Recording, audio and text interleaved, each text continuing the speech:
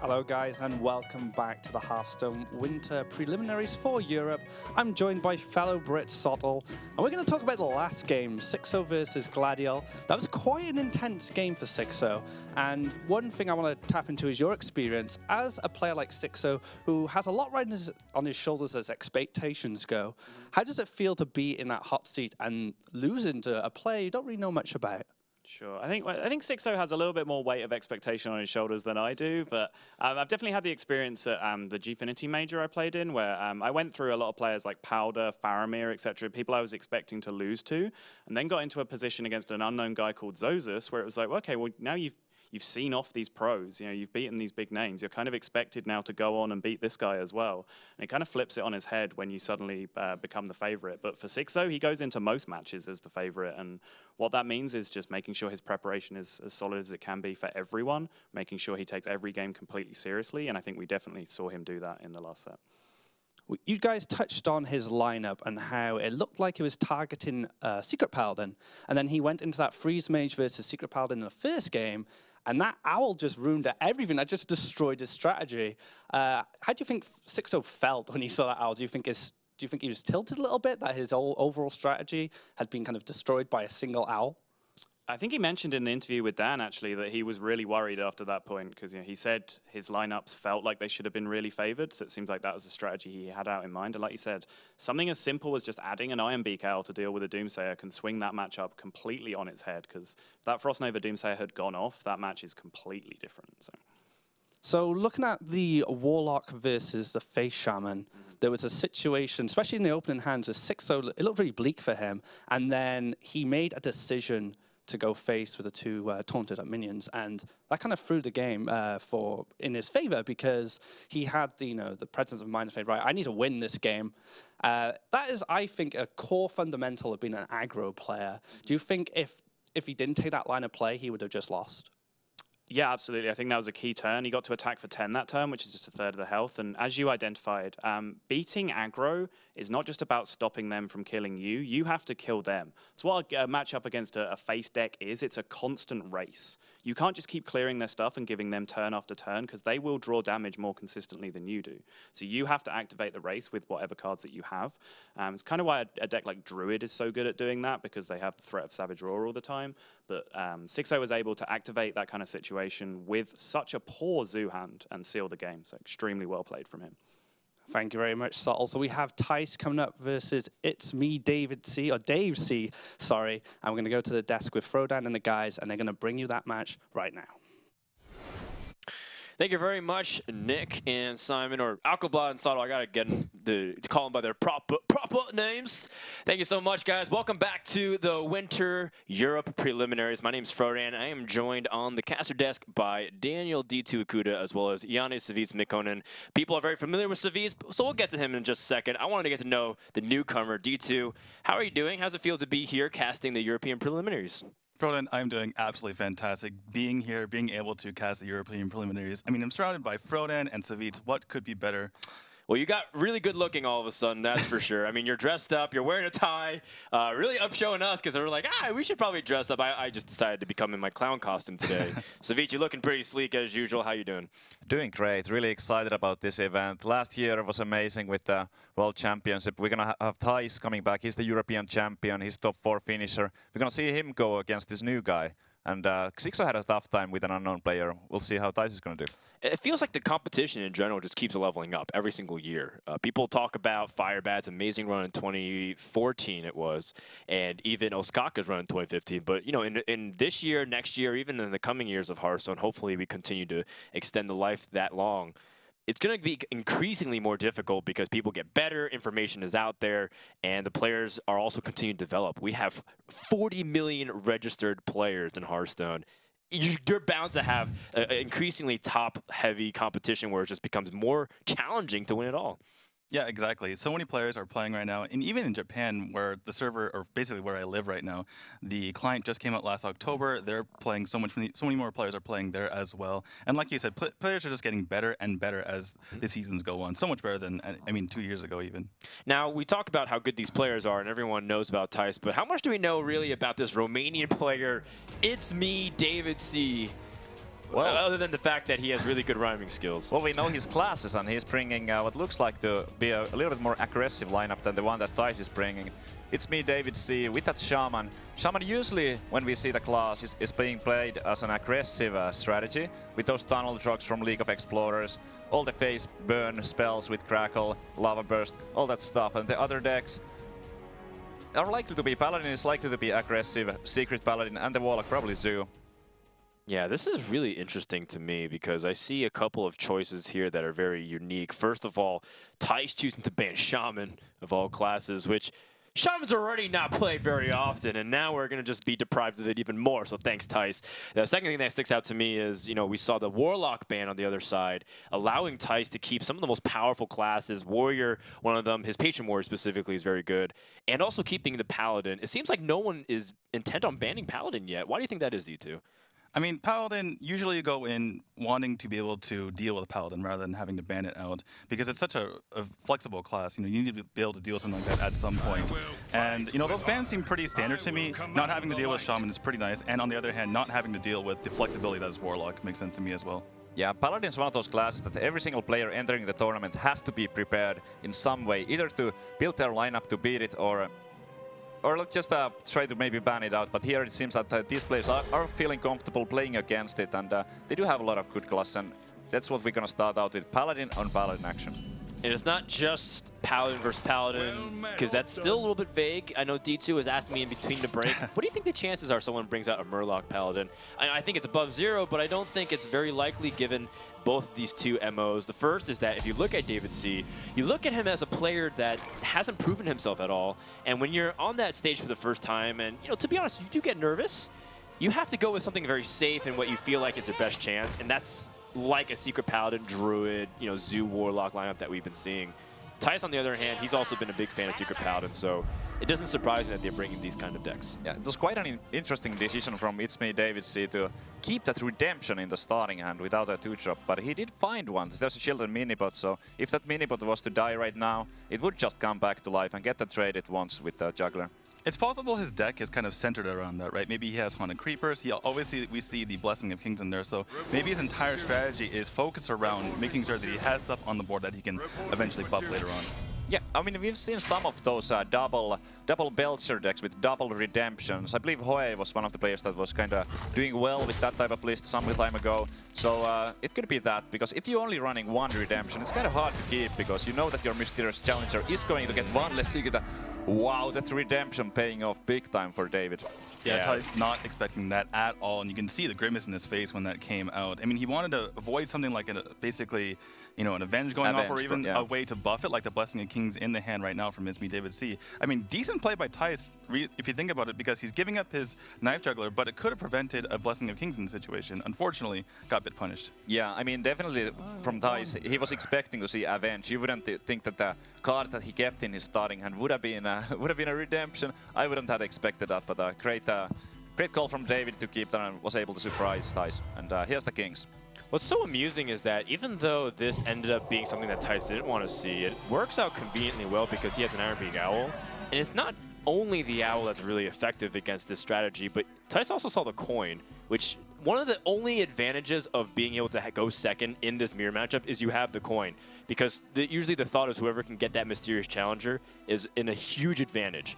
And so Thijs not only is going to be able to deal with his first threat, but there's no threat of a turn 5 challenger, meaning his turn 6 challenger is going to have even more impact. Yeah, that's the Iron-Beak Owl, absolutely huge here. Good thing for Thijs that he had access to it. Otherwise, it would have been extremely difficult to deal with that Minibot when it was that big. I mean, 6-5 with Divine Shield. Oh my goodness. I mean, choose over champion, one of the best things you can ever ask for, but it wasn't effective on that board at all. And thank goodness DVC picked up that Shredder, because otherwise his play was terrible. Yeah, that was absolutely huge for him to pick that up. Like you said, True Silver does absolutely nothing there. Looking at Thijs' situation, though, it's still pretty good. He has Loatheb into Mysterious Challenger. That's pretty good. That's what you want when you're going in the mirror. Yeah, both players curving out quite nicely right now. The advantage that was mentioned earlier is that like you said it, Frodan, that the coin is now gone, so Thijs is going to be the player to get to play the Mysterious Challenger first, and that can be a huge thing. And another thing, too, is that David C is playing a very defensive form of the Secret Paladin. We saw the Belcher, for example, and therefore it picks up worse trades in almost every department. And if Thijs plays his cards right, he's going to have a pretty decent board for when the Mysterious Challenger hits, to have a very good competitive spirit board to close out the game. Because another thing is, it's just like any kind of mirror matchup. If you have the board, the person has to trade into you, and you can go face and just race from that point on. That's right, and we can see it here that David already down to 19. Even a couple of more points probably coming in. I would not expect for Thijs to be trading. Oh, he might trade. But he does also have that noble sacrifice up. Yeah, no Doomsayer this time. No Doomsayer. I mean, a little bit confusing to me as well, especially because you want as many minions onto the board to be able to distribute all those buffs out, but I guess he doesn't want to have that 4 attack on the board to be able to like basically trade with a lot of his minions. Yeah, Repental's getting great value there. It's a card that sometimes might not get all that much done if your opponent just plays a small minion in it, but here 5 damage for basically 3 since he pulled it out of the Mysterious Challenger. This is actually quite close to lethal right now. Yeah, he has to calculate for Noble Sacrifice and how things calculate from there. If it absorbs the weakest hit, I think he's 1 off. Yeah, I believe he's 1 off. But you still want to go for this because Divine Shield and Coghammer is really powerful as well. Oh, yeah. Weakest target, but I guess, you don't have to worry too much about it. You're in such a firm lead. And, even though your follow-up hand is not that great, you're still in a great position to close out the game. I mean, hitting the smallest minion is actually not too bad if you think about it. It's kind of like an Annoy-a-Trine, right? You need to have 3 different attacks in order to get through to the big minion, so I'm sure Thijs doesn't really mind this too much. Yeah, it's not all in, right? Where if your opponent had some weird way to remove it very quickly, you would just be completely overwhelmed. In this case, Thijs really thinking about playing it safe, trading, because again, it's not necessarily about racing and getting the guaranteed kill the next turn. You want to make sure that you can play for the board, because that's ultimately going to win you majority of the games. Oh yeah, no reason not to trade. Even with that trade, he still has way more than enough to finish the game next time. This is kind of important too for Thijs because he just found out that there's Repentance in itsmedavidc's deck, and it looks like Thijs is probably going to take this, so this will be important information for future matches as well. Yep. One thing that also sticks out to me is that Thijs is playing the Secret Paladin, but he also has a very interesting lineup too with like the Rogue and the Warrior. So, I really wonder if he's just specifically saying, I'm going to target the Paladin and just kind of hope that my Secret Paladin is slightly better in the mirror, which right now it's worked out for him just well. And that's game number 1 in the books. A crucial win for our Dutchman as he needed to win that to get a large advantage in the series. Yep, well done there. It's a big one to get that Secret Paladin out of the way. Now Thijs is going to be looking for the wins with his other 2 decks, including the Rogue that I'm really excited to see, because Rogue for me is one of those decks that I feel like has a really high skill ceiling, and it really like you can tell if somebody is very good at the deck, or those who are not so good are probably not bringing it. The term is inexperienced. Right, that's what I was going for. That's what we use to soften the blow a little bit. But you're absolutely right. Thijs is one of those players when he plays Rogue. I mean, sometimes he plays it on 3 servers simultaneously to challenge himself. That's kind of the guy he is when he's streaming. So it's really entertaining. And it's kind of like what we were talking about, right? You were saying more information is being gathered, but also the Secret Paladin stays around. Therefore, Rogue becomes much better of a class. If his Warrior is a Patron Warrior, it becomes even that much stronger. So things are already looking very good for Thijs to round things up. And we're in the round of 128 still. So, you definitely don't want to drop this early in the bracket because you have to play that many more games to climb back an even spot with any other opponent. Yeah, exactly. With double elimination, if you get knocked out early, there's so many matches you have to get through. And like you were just mentioning, Thijs gets the best of both worlds. He wins the match, gets a lot of information out of that Secret Paladin, has 2 decks that are going to be pretty good against it. So looking pretty good for him in this situation. Probably. I mean, the Warrior could be a console Warrior, and in that case, it can be tricky sometimes to get the full clear on those mini-bots and Haunted Creepers and that stuff. But knowing Thijs, I think it might be Patrons. Yeah, I think Patron seems to be likely. Now I want to flip the table and focus a little bit on David and see what maybe he brought. If he happens to have a Reno Warlock, I think now would be a pretty good time to try and bust out. Paladin is already out of the way. There's the Patron Warrior potentially, or even Control Warrior, and there's that Rogue. So if you feel very confident in those matchups, it might be the time to bring it out. Although Druid's never really the bad pick either. Sometimes Druid can just go ahead and do things, even though it has, quote, weak matchups. It's not completely awful. He just goes ahead and gives a Paladin again, though. I mean, why not? Yeah, Druid is one of those classes that doesn't really have any like truly undoable matchups. Like, for example, one of the most one-sided matchups might be the Control Warrior against Freeze Mage, but Druid has none of the matchups like that where it would be completely hopeless. One matchup that can feel hopeless is if Paladin gets overwhelmed by Rogue very early. Thijs not only has early game tools like Fan of Knives, like Backstab, but he also has access to the coin with Violet Teacher. So this could be pretty nasty. If you saw you know, a snowballing game with 6-0 getting the cards that he wanted against his opponent, I mean, Thijs might be in the same position. Yeah, that backstab is absolutely huge. Thijs would love to have something like a preparation also to go with it. Maybe a minion for next turn, but just looking at it as it is, not too bad. Rogue is also one of those classes that really like having the coin to be able to combo things off. So while some other decks, maybe you would rather go first with Rogue, it's pretty good to go second. What do you think about maybe attacking the Haunted Creeper here, just to maybe weaken it a bit and then use the Fan Knives in the next turn? Definitely an option. He chose to not do it here just yet, probably planning to coin out that Teacher. Well, this is there's a lot of side things to what, or let's just go ahead and say layers. There's a lot of layers to the play that Thijs made. If you attack into the Haunted Creeper, you really signify that you have Fan of Knives, which a lot of times you don't want your opponent to actually think about. In fact, sometimes Paladins are on autopilot so much that they'll just play Muster for Battle directly on turn 3 and get Fan of Knives, and that's how you get blown out of the game. Oh my goodness, that Repentance might be so huge here. Wow, the Teacher I don't think he's expecting this at all. No. And yeah, he already shakes his head seeing the bad news. Thijs is not happy about this. Violet Teacher, one of those minions that can be extremely difficult for the Paladin to deal with.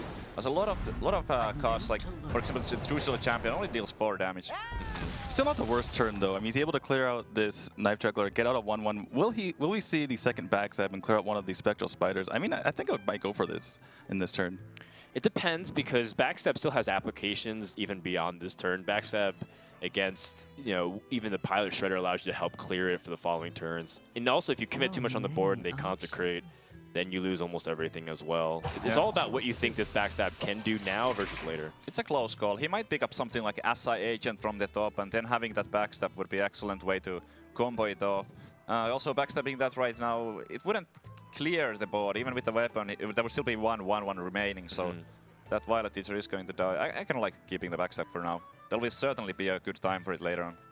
I guess the question is Thijs just completely stuck on making sure that he doesn't have, or he just doesn't really have a play on turn 4 that's very clean. So he's definitely looking for a minion. Meanwhile, in David C's camp, he's got some interesting choices. You could play Shredder, which is the most proactive, but he also can play something that's a little bit more board preservation. So I think he's really evaluating his choices here and what's best. I like the Shredder a lot. There's no better time for it than turn 4. And maybe this is what Thijs was thinking about when he didn't backstab last turn, right? He was expecting something like a Shredder coming out now, so now he can use the backstab to pretty good effect in this situation. That's true. Oh yeah, there it is. Preparation just a turn. Yeah, one a little bit late. Although, I mean, if you still had the knowledge that is Repentance, would you have gone all in on the prep? That's something that you have to evaluate as well. That's a lot of 1/1s. I don't know. It's nice to get that out. Ooh, that's a little bit annoying. Thijs was hoping for a 2 toughness minion there. And there's a... You don't want to enrage that for now. No, let him deal with that. And with the Amani Berserker, and you know, now that he has a pretty reasonable sized board in preparation for Mysterious Challenger, I mean, Thijs still needs a little bit more here in order to clear and be safe from just getting overwhelmed by the board. Yeah, and this entire time, Thijs looked like he was in a good spot, but now he's facing a pretty big board that he can't really deal with right now. So, I mean, this just shows the power of Secret Paladin. Sometimes she just overwhelms you, even against a rogue. Yep, Thijs does have that flurry in his hand ready and waiting, but he still needs either Deadly Poison or the oil to get the required extra bits of damage for the flurry. All right, so when David C pulls out, how many secrets? I mean, probably 4, because he already had the Repentance. And whilst 2 Repentances in a Secret Paladin deck is not very likely, it's not impossible either. We've seen some people put some weird stuff. Just put eye for an eye, put Sacred Trial, why not? I mean, it's a very classic PTSD thing to talk to someone who's been through ladder a lot, to say, like, they've seen everything. They've seen eye for an eye. They've seen Sacred Trial. They've seen, you know, lay on hands in Secret Paladin decks. It's like, it's almost like everything is on the table. Oh, yeah. David really thinking about his options here. Usually, the Mysterious Challenger is referred to as Doctor 6 by some, because if you have it on turn 6, you are likely to play it. But here, the Kings, it's actually not looking too bad. It would help a lot with the Belcher. I mean, Blessing of Kings is always a really good option, obviously, but I just can't imagine you just don't push down the Mysterious Challenger here. It makes it so your deck is so much thinner, you're only drawing good cards, but it looks like he's going to go for that Blessing of Kings.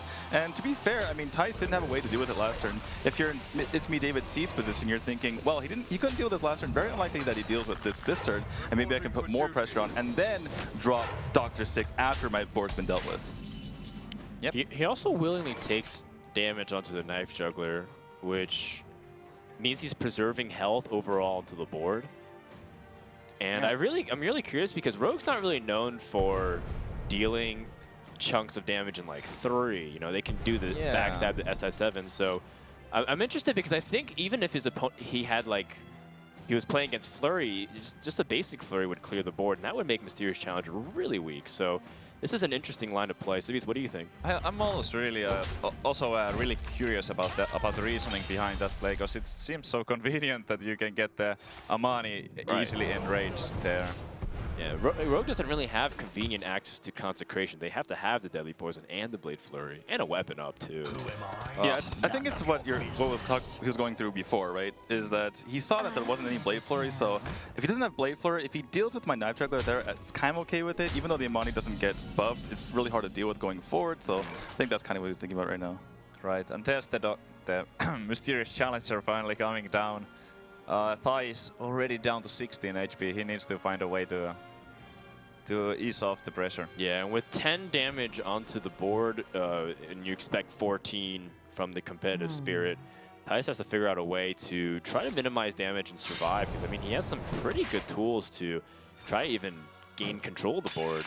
And you can also see that Thijs is playing Dr. Boom. This is a variant of Oil Rogue popularized by Mr. Yagut, who really tried to play for immediate tempo and board control and have Dr. Boom be one of the finishers that Rogue sometimes lacks.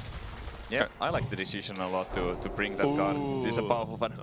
That is really big, because now he can Flurry and Sap and basically get rid of the board here. I mean, that's what really keeps Thijs in this game right now.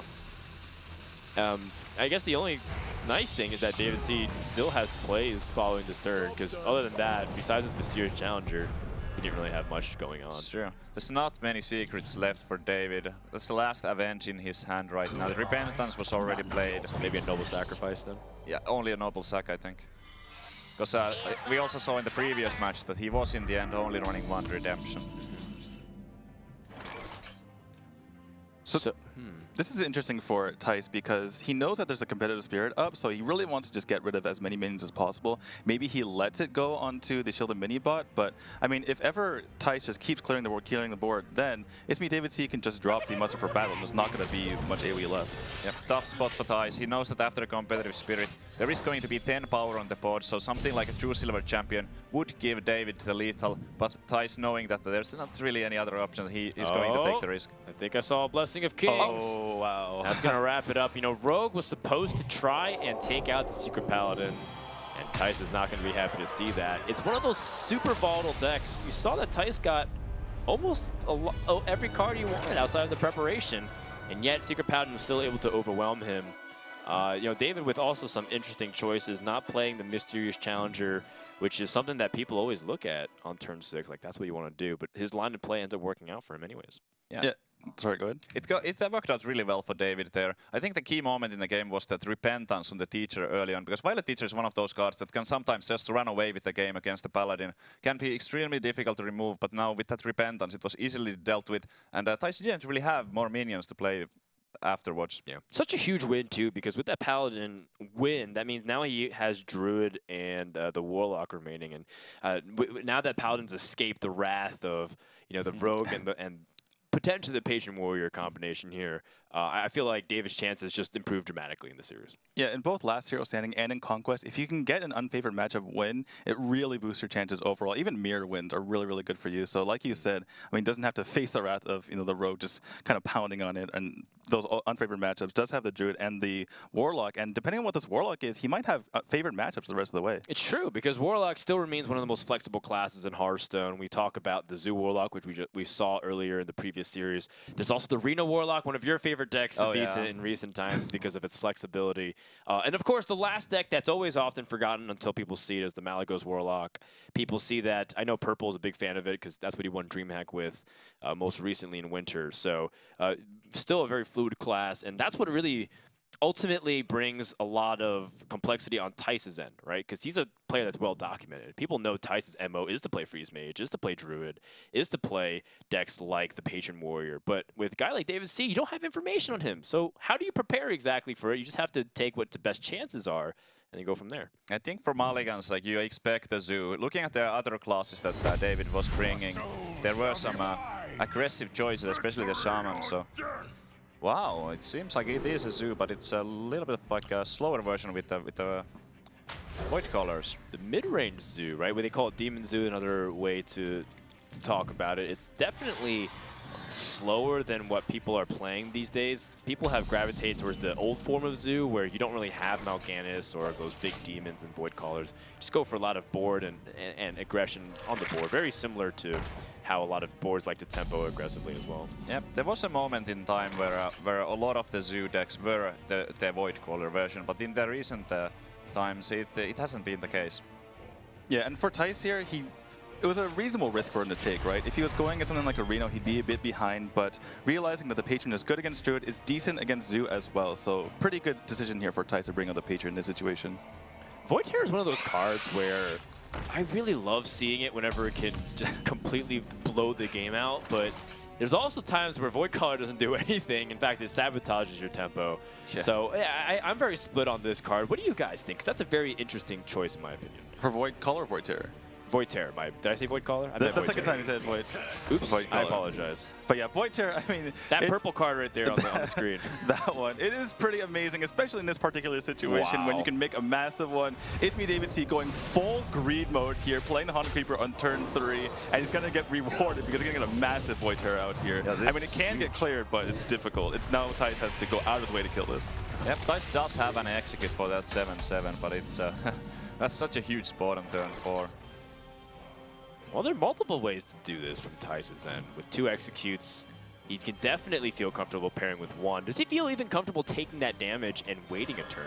I think he's going to clear and then go with the Inner Rage and execute. Or clear the Nerubian, excuse me. Yeah, the only way to not take the damage from that, take the 7 would be to use either the Whirlwind or the Inner Rage to damage that for the execute. So I think it makes a lot of sense. Just ignore it for now. Next turn with the Death Spite, Death Rattle, you're going to get it damaged anyway, and then that's going to be the time for the execute. What I love about this play, too, it gives him that opportunity just in case he draws a Grim Patron next turn. Then all of a sudden, I mean, there's going to be some mustaches flying on the board because it'll be an insane amount of patrons coming out with the fact that you clear the board and his best minions are one-tack creatures. So from that position, Grim Patron can often dominate the board so much that the game's over. So, you know, Thijs gives himself this 2 out of, I want to say like 23, 22 cards remaining in his deck. That's an opportunity for him to win the game. Yep, he does not have the Patron yet, but it would have been an amazing draw. Does not get it. Another Whirlwind. Whirlwinds are great, but not right now. I have a question about sequencing here. So you attack the Void Caller, and let's assume that it just goes ahead and does that. He pulls out the Doom Guard. Would that actually damage the Doom Guard with the Whirlwind or no? It did not get damaged. Yeah, because the Death Spite came out first, and then the Death Rattle orders matter in this situation as well. So yeah, it would not damage it, so you'd have to damage it once more. So this is why Thijs is going for this. Also, obviously, just gets to kill off those Spectral Spiders, which can be pretty annoying. Absolutely, and I think with that kind of knowledge, Thijs doesn't want to be stuck in a position where he would have an overwhelming, you know, like say it was Mal'Ganis in the worst case scenario. All of a sudden you have 9 damage coming your way, you might die the following turn. Yeah, exactly. And he really... Oh, what a big huge draw. This is massive, yeah. But the prior turn, Thijs really prioritized getting that Loatheb out. He didn't want to waste time dealing with, you know, whatever big minion would come out, but now he has to deal with it. But he does have ways to deal with it. The Whirlwinds and the Execute allows him to cleanly deal with almost everything. In fact, I think he has enough mana to do everything he wants. Yeah, he can get a full clear here, but the real issue is that is the last execute for Thijs. And for next turn, there is going to be a Dr. Boom coming from David. Obviously, from Thijs' point of view, you can't really play around the Boom right now. You can't try to keep an execute. It doesn't get much better than a Doom God with the execute. One of the big problems, too, is that this Warrior deck is completely dependent on making sure that you can use its combo pieces for the right things. And if you're forced to use Whirlwind or Inner Rage, you know, and your Death Spite without combining it with Grim Patron or anything else, you're just going to be stuck with almost no resources because your draw cards are really dependent on those things activating on your minions as well. Exactly. On turn 5, turn 6, turn 7, if he had drawn that Grim Patron, he would have had infinite resources, just all Grim Patrons spawning left and right. But like you say, only the combo pieces and no Grim Patrons, no way to utilize those combo pieces, just has to get rid of the minions. And now, just in a really horrible spot here for Thijs. Yeah, it's a common problem with all the combo decks. That can happen. Like sometimes you just don't find the centerpiece. There is opportunity to board clear, but I think Thijs doesn't want to commit that much. And he also has to calculate, you know, what are his chances to win even. You can always play keep away, but Warlock will be life tapping on a very high amount of health and therefore drawing more cards. You're just going to be in a tough position from this turn going forward. Thijs going man mode. Yeah. He had tanked the Dr. Boom. I think this is the only way he could have killed it, other than using the Inner Rage as well as his Fire Warwick. So just gonna go for this, and he's gonna die this turn, unfortunately. And itsmedavidc taking a 2-1 lead. Not only taking a 2-1 lead, but winning 2 matchups that I don't think he was considered the favorite in. And this is a really big opportunity for davidc to close out the series against what people consider one of the strongest, if not the strongest player in Europe. Yeah, that was so huge. Finding the win with the Warlock, not only winning a game, the Druid is in a much better position against the decks that Thijs is remaining. That's right. So it's not looking good for our European champion from 2015, but that's the way the cards go. You just have to deal with it, and that's kind of what the beauty is of this system in general. You get to see other players from other regions challenge without necessarily having to fly, you know, and dedicate everything. I mean, davidc is local to Romania, and I know that scene in that Hearthstone scene in Romania. There's a lot of players that really like to sign up for those tournaments and try their hand. And it's not just them, but you know, look at guys like RDU, Thijs' teammate. Once upon a time, an unknown player from Romania, also getting a chance to take down big names. Yeah, exactly. It's really awesome to see all these players, you know, getting a chance to be able to play here. There's so many players. I mean, you and I, we know so many players that kind of grinding every single day that maybe the public doesn't know, and it's really good to see some of these players, you know, showcase their skills. And so far, itsmedavidc playing really well in this situation. Yeah, I mean, that said, we don't really know anything about davidc outside of his username, and also that you know, he's playing the lineup that he is. So with that, I mean, I know Thijs has a lot of fans recently who's really starting to come into his own, both as a brand, as a player. But he's on the ropes here. So what does he need to do to turn this around here, Thijs, in your opinion? He needs to get a solid draw with the Rogue against that Druid. It can go either way. I think Druid is like slightly favored usually by the statistics, but a lot of Rogue players say that it's a good matchup for the Rogue. So it's going to be interesting to see. Yeah, I mean, that's kind of the joke between every single Rogue player. They feel like they're good against every matchup, and if not, it's just because you're bad. That's kind of what they say as a joke. Going over into the Warrior vs. Druid matchup, this is definitely, at least on paper, Thijs' better option. You look at Warrior and Druid, and it feels like Warrior still has that opportunity. Sure, you lose that Frothing Berserker Warsong combo from back 6 months ago. However, you still have that threat of Grim Patron Flood that Druid still has a hard time clearing. Yeah, it's kind of interesting, right? Because since the Warsong nerf, Grim Patron has actually gotten better against Druid because they have those mid-range minions. And on the other hand, you know, one of the ways that Druid was able to actually beat Patron is just to get rid of all of their threats in the olden days. But now that's really not the case anymore. Right, this is the good matchup for Thijs here. He's taking his better deck against the Druid first, knowing that Druid generally struggles dealing with all those patrons. The AoE of Druid is the swipe, and how do you swipe the patrons? You usually just end up spawning more. I like this weapon equip from Thijs. He knows that he doesn't have a second weapon, so he's going to preemptively equip something just in case of an Innervate. He sees his opponent has the Innervate as well. This allows him to have relevance for the slam. And ultimately, if he picks up one way to activate the Grim Patron with a Whirlwind effect, he might be in business because he can do it on turn 5 or turn 6. Depends on what he draws in the next couple turns. Yeah, equipping the axe worked out so well because he wouldn't have had 4 mana on turn 3, obviously. had an easy way to deal with that Drake right now. When Thijs saw the innervates come out, he wasn't happy about it, but the Drake was still quite a happy. relief.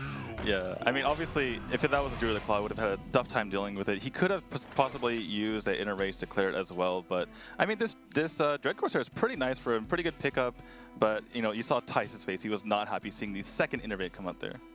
Yeah, certainly not. There's also an interesting amount of choices that we didn't really talk about at the beginning of this game. Thijs had Armorsmith, and he also threw that away. Why do you think he threw that Armorsmith away? Is it because he had the Fiery War Axe?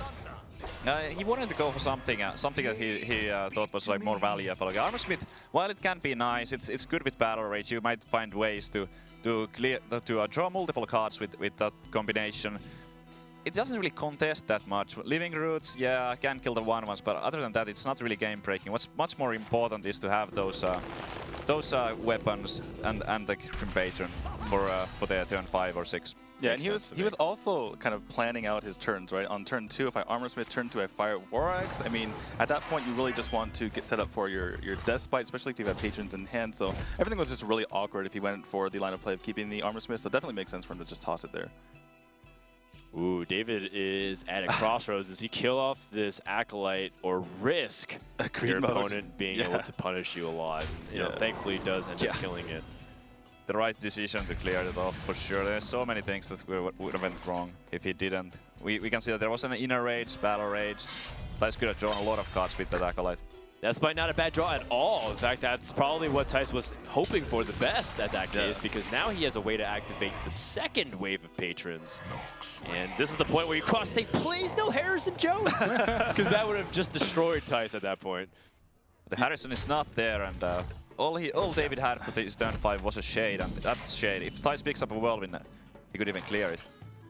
You still go for this Grim Patron, absolutely. Oh, yeah. You want to flood the board, put the answers right in your opponent's face, and they need to specifically have the good response, which it looks like he does have a good set of responses, right? Yeah, he should be able to clear all of it, actually. With the Living Roots and the swipe, that actually should be a pretty clean way to remove. But again, that takes Drew's entire turn, and you have a follow-up play as the Warrior to take a board that's, to be honest, even stronger than the Patrons. You have the Shredder and the Folly Berserker, very threatening stuff. Yeah, that's kind of why this Patron is able to deal with Druid much better than it used to, right? Because, you know, your patrons get cleared, now you can actually do something afterward. And as you can see here, this feels good for itsmedavidc to clear this board, but now Thijs is coming back with pretty strong minions here. Yep, really solid turn from Thijs. He could go for the Frothing Shredder, that would be very efficient. He could also try to like go Grim Patron on Stable Ghoul, but that's a little bit too risky because it is the last Grim Patron. Do you like setting up a Stable Ghoul for the Grim Patron though? Like, what if you play the Shredder and the Unstable Ghoul? Is that too greedy to set up things? And not mana efficient? Because it's so mana efficient that it's much more power to just play those bigger minions. The Grim Patron, there's no way he can play it right now, because he has to make sure to spawn extra patrons. On he's going for the Ghoul. But you know what this also does? It sets up for Battle Rage as well. That's true. And he's getting really low count on the cards. Yeah, and he just saw a Wrath, so that might actually survive. So Thijs can go for the patrons right now and attack with the Ghoul. Look at Thijs, he's nodding there, realizing that was exactly the play that he was expecting there. Just shows how much he's really preparing for this and how much he thinks about every single turn going forward. Didn't just plop down the Frothing and the Shredder like we were saying. Yeah. He really thought through his turn. Yeah, that worked out well. He didn't know that the Druid was coming to turn 7, which usually means either Lore or Dr. Boom. Yeah, it looks like David's going to need a lot more than just one big game hunter to deal with these incoming threats. And the best part for Thijs is that he gets to refill his hand with potential follow-up threats. There's one of them, Grommash Hellscream, with a Whirlwind. So if he can land like all of the damage, that is potentially game-ending damage the following turn. That's effectively 2 mana sprint right there. Yeah, the nice thing for itsmedavidc though, he doesn't even need to use the big game hunter. He can go with this Drake and double Living Roots. So that's pretty good for him here. That's not what you're expecting though. You saw Wrath, you saw Swipes, but 2 Living Roots for 3 damage. It's okay though, because I think you know, Thijs was like, oh, he's gonna swipe me. But yeah, the Living Roots here was an interesting keep as well. That's something that we didn't discuss. DavidC chose to use Swipe instead of the Living Roots hero power, but ends up not really having too much of a difference, I think. Yeah, it worked out all right. He could have also, instead of the Wrath, he could have used one of the Living Roots earlier. He wanted to keep that, and it seemed to kind of pay off. We're getting into the point of the game where every single turn Thijs has to be worried about combos. So how defensively does he play? This could be, you know, his tournament on the line, at least the first part of his tournament on the line if he loses here. So how risky is he going to play? It's going to be really interesting to see going forward. I still like the plan of drawing cards for Thijs. Not to mention the synergies across the board with it. Grim Patron getting copied. You have an opportunity to draw a card. And you still have some really good follow-ups with Gromosh and Lothar. That's something that you're always afraid of as the warrior. On Druid's end, no sign of the Force of Nature Savage Roar and no sign of drawing cards, so in a lot of ways you're stuck with the hand that you have. However, you're behind on the board, and that means Druid has to fight from a very awkward position from this point forward. Now, this is going to be kind of weird for Thijs to close out this game. He does have that Chrome, which can give him some burst, but the Druid still at 32, and with these patrons getting dealt with, it's well, kind of almost getting dealt with. It might be tough for Thijs to have what it takes to kind of sustain. Huh. That's a really interesting choice as well. You know, a little bit greedy from David's end to like, well, aside that big health patron, but what if he has, you know, an unsilenced? No. Well, I mean, if he has like another whirlwind ability of some kind. Right. Well, the thing is, if he just killed off the 3-2, then the 3-3 has, you know, a way on board to, you know, propagate itself. So I can see the decision from itsmedavidc being reasonable there. Well, if his opponent had one whirlwind card, that would have just been devastating. The board is cleared, another patron comes up, you know, he would be in a position where he doesn't have the board, and he's out of combo range. So that would have been pretty bad. Thankfully, it didn't happen, though. And Thijs is going to try to climb back on board. He picked up the Death Spite, which is also an interesting setup for how things would go. But again, his life total is something that he has to be worried about. Yep, Thijs does not have the same information as we do, by knowing that there's no combo in David's hand right now, because almost every Druid does play 2 copies of Force of Nature and 2 copies of Savage Roar, so... There's one of them. Oh, there we go. There's the first Force. Yeah, Thijs is going to get a little bit of information here, though. I mean, the entire time itsmedavidc had so many cards in hand, it was really hard for Thijs to put a read on his opponent. But as we see the cards coming out of itsmedavic's hand, Thijs can kind of feel a little bit safer, at least a tiny bit, knowing that, I mean, the last 2 cards here have to be that combo. Right. It's really hard from this position as Druid, because from this point on, based off how you play your hand, it's very obvious what you do and don't have, right? Like in certain cases, if you can't kill your opponent and then your opponent can play around that, or say they play with the information that you don't have it, then all of a sudden, Druid loses so much of his potency as the turns go on. So these couple of turns from David are going to be determining whether or not he can close this game. Yep, but if he just goes for the Emperor here, goes face with the Lothar, he can set down Thijs to 13, so after an armor up, and with the discount on the Force of Nature, the Roar would give him little. Goes for the trades. I don't know about this. This is playing control. Yeah. This is like we were talking, I mean, we saw it in the first match as well with 6-0, right? 6-0 kind of, he recognized when he had to go for the face and realized when he was down.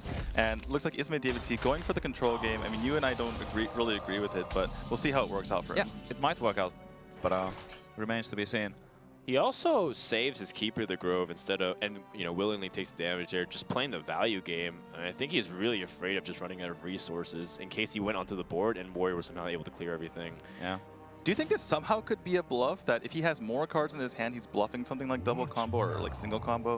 I mean, whether or not it's his intention, it might be just a byproduct of it too. I mean, Thijs is a player who thinks about a lot of stuff. So if you force him to play around double combo, that is something to think about. And when we say double combo, we mean the fact that with Emperor Thorson discounting so many cards, you can realistically play 2 Savage Roars on a board full of Chargers. Thijs willing to cycle 1 card for Battle Rage. It's one of those things where you want to try to get at least 2. Oh no! Wow. That's some bad news for Thijs right now. Oh my goodness. itsmedavidc can just cycle with that Battle Rage if he's getting low on cards. If Thijs goes for that, that feels so horrible right now. I mean, it is, but it isn't. Like, what if it's in the case where now, how did your opponent deal with Gromosh very efficiently? He has a big game hunter. That's he can damage it and BGH it, and yeah, there's the Dr. Boom as well. Though I don't think I guess he could play it out right now because itsmedavidc isn't really in danger of dying at any point. This is all the burst that's ever in, you know, a Grim Patron Warrior anyways as Gromosh. Yeah, now looking at this, I actually like the line from David a little bit more than on the last turn, because how many more minions can Thijs even have in his deck anymore after this Grom when it dies? most of his stuff is played. He played double Frothings, he played double Patrons. Did he play 2 Shredders already too? Lotip is played. He played like the Dread Corsair. I believe he's missing a Dr. Boom in the deck. Well, that would certainly help, but it's going to be enough. One thing to also consider is that David, when he sees Grommash and he sees Dread Corsairs and basically the way the build is, I think it's safe to assume that Thijs is not playing the very aggressive one Patron with cards like the Korkron Elite that allows you to get a little bit more burst range. So, I mean, that just does allow him to see more information, helping him make some of these decisions. Right. David going to play that Dr. Boom instead of big game hunting the Grommash. He could have done that by first damaging it with either the Keeper of the Grove or the Hero Power. Force of Nature not looking so tempting because of that Lore Walker. Do you just throw away your Lore Walker here with the Inner Rage? I don't mind that because you can activate the Dr. Boom and then execute it that way without having to give it to your opponent. Maybe you give your it looks like he's maybe going to go for just a kill. Let him die. Please die, Joe. Is this the first time in history you hope it rolls 4 on one of your minions? It is so funny. Maybe if you have something like something that you want to die with a Death Rattle, perhaps. Yeah. But yeah, I mean, I think you could actually just go for the Inner Rage and then Battle Rage and then just execute out that that Dr. Boom. It's gonna go for 2 cards here. Looks like. You want to hear something extremely humorous? Is that Inner Rage actually extends the combo to 16 and makes something really scary for Ori to worry about. It's like, I don't. That's true. Do I really want to give it to him? I think you kind of have to though at this point. You'd rather not give your opponent execute, especially for this Grom. And Thijs, because he chose a halfway point of not committing to the Battle Rage, he could have drawn an extra card, which could be the difference maker. Although realistically, he's drawn through a lot of cards in his deck, so it could be the point where maybe he doesn't even want to draw another card because he could be close to fatigue. Yeah, could very well be the case. And it's me, David, ended up with 2 extra cards from that Lore Walker, Joe. That's so huge. Mm-hmm. So if David ever picks up Savage Roar, what does he have, 17 here? Well, he has 19. With potential of even more. The Inner Rage allows him. Oh, actually, with 20, because you can Hero Power as well. So there is a lot of damage possibility, but one thing is for sure, Thijs is safe for at least 1 more round. Oh, I mean, when I said 17, I meant without the Boom Bot. So just like. Oh, I apologize. Yeah, 17 from the hand. I was counting the Boom Bot as well. So it's almost a foregone conclusion that he will use Big Game Hunter onto this Grommash. Follow-up play, though, is not really that strong. Normally, you want to drop a very strong minion. I mean, this is still pretty annoying for Thijs to deal with, right? Because, I mean, if you think your opponent has combo, how do you deal with this 4 without taking way too much damage? Almost no choice, based off the way things go. Slam helps. Do you slam the Big Game Hunter and risk giving up cards here? It's really tough. Yeah, it really is. But he has to... Like this hand that Thijs has right now, it's not a winning hand. I feel like he has to draw with the slam. Also, what is Thijs' win condition here? What minions does he pick up to just kill the Druid? Dr. Boom at this point. That's about it. Yeah, I guess so. He's just gonna hope that he can draw it for the following turn. And he does know 2 of the 3 cards in Druid's hand. So at best, he has 1 Force of Nature, 1 Savage Roar, which is very likely to be drawn at this stage of the game, because Druid's honestly very good at digging through their deck at these stages, right? You have 2 Azure Drakes, 2 Ancient of Lores, you have Wild Growth for Cycles. Speaking of which, yep, that's the lore. There we go. Great pick up for David here. This might be the last turn that Thijs has to turn around. Wow. Luthor not quite gonna turn it around. This is looking so bad for Thijs. I think he has to cycle it here, played before attacking with the Death Spite. Hoping to find a Dr. Boom. Yeah. Another chance, perhaps? Shaking his head. That's not it. And he knows this could be this last seconds ticking down of the series. David C has 2 Pilot Shredders and a Wild Growth to even go through with stuff.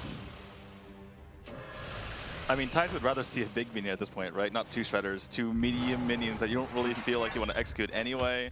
This is probably the worst board that Thijs could have seen after that last turn. Probably, yeah. Almost out of cards. Dr. Boom is last card, and I think Thijs knows that this is probably it. There's no way for him to win the game. Even if this is Doomsayer, it doesn't really matter, honestly. No, it doesn't, because even with the Dr. Boom, David can use the Force of Nature just to clear that off. Right. Two Force of Natures, not enough mana. Double combo? Kind of? No. He still has the opportunity to Is there something draw lethal? into it. Oh, he's battle raging. So you're going to draw 2 cards instead of 1 with the Wild Growth. Pretty smart from David's end. Yeah, and he can actually combo here if he picks up Savage, or looks like he doesn't pick it up, but I mean, I guess maybe you play around some sort of crazy tech brawl by not playing a Shade or something, but it's almost no matter what he does, it feels like it's a win here for David. Yeah, there's no way for Thijs anymore in this game. And what an unlikely turn of events, given that Thijs lineup looked pretty good against the setup. And if Thijs, I mean, this is Thijs' first match, I believe. So if he drops here, that means his path through the losers bracket is extremely unlikely. So yeah, it's become that much more difficult by adding 5 or so more series to play. And we talked about this a lot, but I mean, David, 3 unfavored matchups in a row looks like he's going to take here. Sometimes that's just the way the cards fall. I mean, that's just what Hearthstone is. That's what card games are. And all of a sudden, an unlikely underdog is able to upset the European champ from 2015. He must be ecstatic right now, even though you can't see his. There's the Dr. Pooh. A little bit too late. Doomsayer execute. One more Doomsayer. Yeah, I think he has to do it. That's his last chance. Yeah, it's still not going to be enough, but good try. Just go ahead and boom, Whirlwind. It has to specifically land onto the minions. Oh, got one of them. But yeah, needs to somehow clear them. Yeah, that's not going to be enough. So this series is over. David C, is this his opportunity to start his own chapter in the Hearthstone Championship Tour? It could be. I mean, for now, people are just going to be salty because Thijs is a fan favorite for a lot of these people, and they're just going to be like, yep, I knew it. You know, I was really hoping for Thijs to win. That means he loses. A lot of people put that faith in their horse. But who knows, man? Maybe in 6 months we'll be talking about this David C guy. Yeah, I mean, it's me, David C, an unknown player for most of us. But if he wants to get his name out there, this was a great start. All right. Well, Dito, do you have any final thoughts on this series? Like, what were some of the things that stood out to you? I mean, just overall, we were talking about Thijs, his perspective, and, you know, how horrible it is. You know, he's losing all these games. But, I mean, David honestly played a really solid series, so I'm really looking forward to his play going forward. Hopefully, Thijs can somehow make it out of that loser's draw. Yeah, I think it's also very representative of the metagame. I mean, it would be one thing if everyone thought Paladin was really good and just never won. Or, you know, specifically the lineups around the Druid, Paladin, and you know, the Zoo Warlock. That's the lineup that we're really expecting a lot this weekend. And if it just kept losing and losing and losing, it's not very truly representative of what it is. There's a reason why sometimes 6-0's lineup and Thijs' lineup wins. There's a reason why sometimes the Druid, the Paladin, and the Warlock wins as well. Those are our thoughts. We're also going to head over to Aquablad, who is sitting on the other side of the tavern, to hear his thoughts as well as maybe talk a little bit about that series. Thank you, Dan. That was a massive win for David, the literal David in the Goliath battle there. He's also a player who we didn't know much about at first, but we've come to learn he only gained 2 points from Legend, and was actually qualified for being the Tavern Hero in Bucharest. So, you know, he won a tournament to get to this point. He did beat Thijs, the current reigning European champion. So, you know, a massive start for his career. He even won 2 bad matchups as well. So, you know, that's a big boost for him. There's a lot of games going on today, guys, all around Europe. So if you want to keep an eye on all your favorite players, be sure to check the bracket, you know, and see where they are and how they're doing, because we won't be able to show every match. So, you know, we're going to be keeping an eye on that bracket. We got Ostkaka coming up very shortly, you know, the current world champion, so that's going to be a very exciting game. If you have any thoughts on this match that just happened or any future matches, please drop a message to us on social medias through Facebook or through Twitter, and we'll try and get back to you. So until the next match, don't go anywhere. We've got plenty of Hearthstone coming up through the day. So we're going to go to a quick break, and then we'll be back soon. So see you